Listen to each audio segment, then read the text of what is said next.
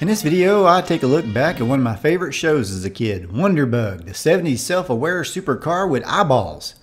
First, we'll go over his facts, his powers, and then talk about whatever happened to the cast. Plus, we remember some of the guest stars from Wonderbug. Oops, I almost forgot. Don't forget the Goofs at the end of the video. Wonderbug ran between 1976 through 1978. It was a segment of the Krofft Supershow. It also featured Electra Woman and Dinah Girl, Bigfoot and Wild Boy, and Magic Mongo. It's me, Captain Cool. The series was featured in all 32 episodes of the Krofft Supershow, but only 6 new episodes were produced for the second season.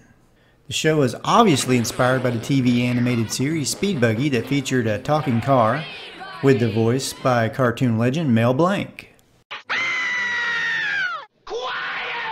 The show had a lot in common with Scooby Doo as well, Speed Buggy. They faced criminals who sometimes try to scare away somebody with Bigfoot hoaxes or phony ghost stories, and like Speed Buggy, they faced the occasional sci-fi evil like a mad scientist with a shrinking ray or an android. Like Scooby Doo, the kids would often run in fear from the bad guys until they were able to capture the crooks with the aid of Wonderbug.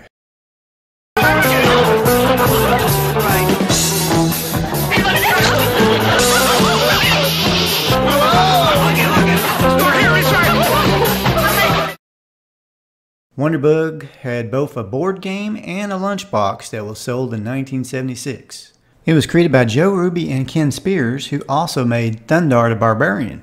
Wonderbug's secret identity is Schlepcar, who is actually falling apart. You're right, Barry. Smugglers? Our exhaust pipe and our tailpipes. Thanks to a magic horn of unknown origins, the old car can turn into a supercar. Wonderbug was self-aware and spoke in mumbled jargon that only Barry could understand. What's Schlepcar saying, Barry? It's nothing. The kids would often lose the horn, or it would be stolen from them, to which they would have to get it back so Wonderbug could save the day. He just said that weird guy and his android stole his horn. Stole his horn? And without that horn, he may never be able to become Wonderbug ever again! Wonderbug's powers included flying, Won't be long now. bowling,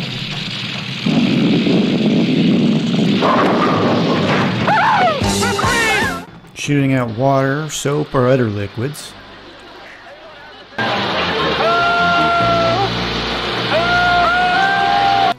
his antenna served as an arm to allow him to grab things.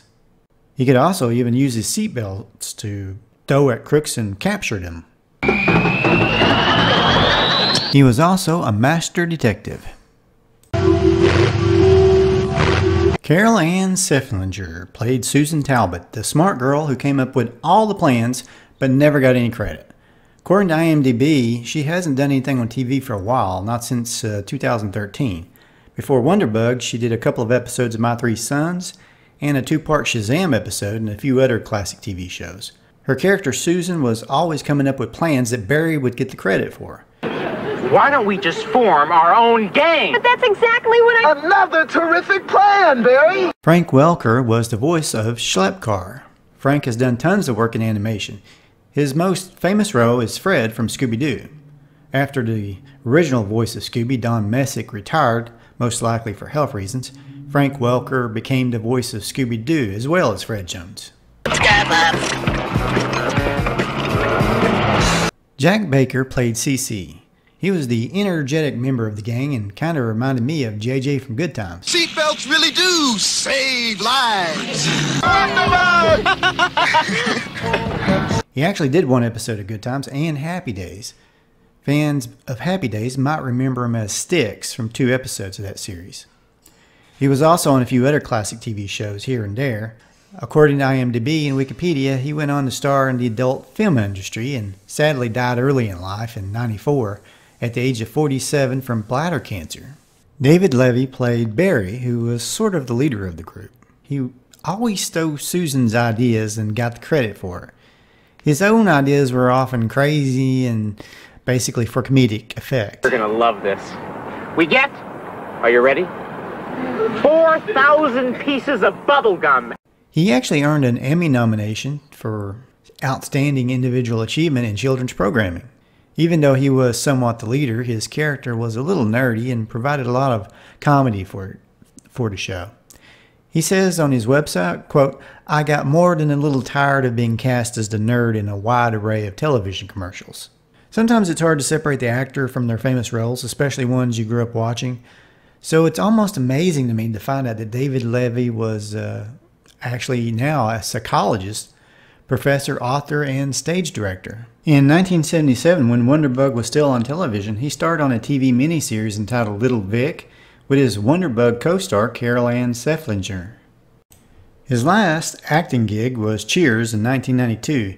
He played the leader of Frasier's low self-esteem group. At that very time, he was practicing clinical psychology. Now let's talk about some fun guest stars that appeared on Wonderbug. Avery Schreiber guest starred on the second episode, Schlepcar, where he played a bad guy named the Great Zucchini. It's a little ironic they also played the bad guy Captain Manzini on My Mother the Car, a show about another talking car. In that show, he was always trying to make that show's car his own. The Great Zucchini hypnotizes Wonderbug into doing his bidding for crooks that stole Wonderbug. Now your motor is falling fast. And he probably would have gotten away with it if it wasn't for those meddling kids. Billy Hayes guest starred in the episode I Kid You Not. She played on another Krofft show, Lidsville, which she starred with Eddie Munster, Butch Patrick. What carnage! Well, I guess they know what they're doing. Hal Smith, best known as Otis the Town Drunk on the Andy Griffith Show, guest starred on the episode Schlepfoot. Schlepcar's okay with us, thanks. He was a real bargain. How much did the junk man pay you to take him? Hal did a lot of voice work on Saturday morning cartoon shows, so it's no surprise they would guest star in a live-action Saturday morning show like Wonderbug. He did voice work on episodes of the Dukes cartoon, Plastic Man, Casper and the Angels, The New Shmoo, Jabberjaw, just to name a few. These are all series that he lent his voice talents to. Casey Kasem guest starred on the second season episode The Big Game.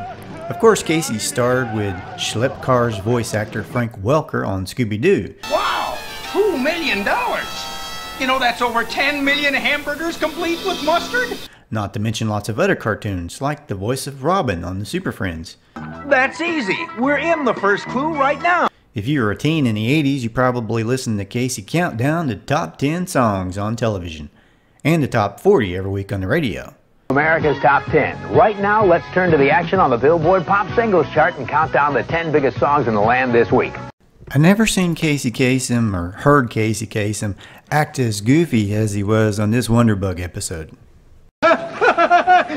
So what are they saying? The crowd at the ballpark, they're screaming for their money back!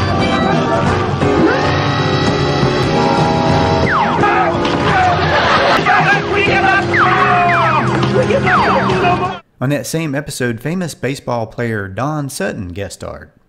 On the episode The Incredible Shrinking Wonderbug, Gordon Jump played a villain who shrinks Wonderbug down to a Hot Wheels-sized car. He was famous for playing the boss from WKRP in Cincinnati, a sitcom that would begin in 1978. I hope he doesn't pop a piston! Now it's time to look at some funny goofs. Whether they are intentional or not, I'll let you be the judge.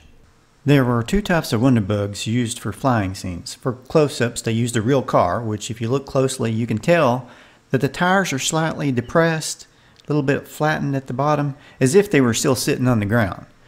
Still, that's the most realistic flying scene I think that they had.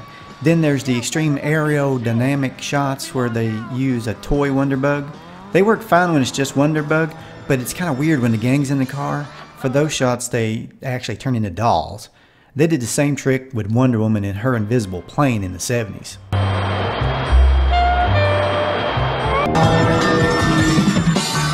this is what CC calls heading them off at the pass! In some scenes, they would use a puppet to make Wonderbug more animated, which worked okay sometimes and other times not so much. Personally, I like it best when they stuck to the real car, at least most of the time. I might have thought differently when I was a kid, but I honestly don't remember my thinking back then, other than freaking out if I missed an episode.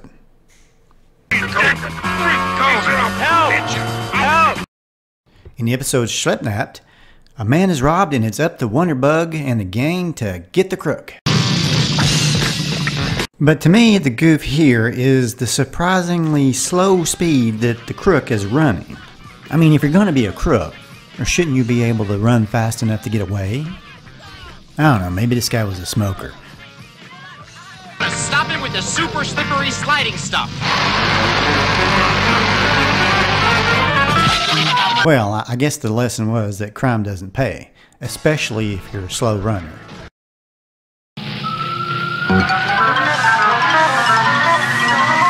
In this scene where Wonderbug catches the crooks with his seatbelts, I'm pretty sure the bad guys actually clamped the seatbelts together themselves.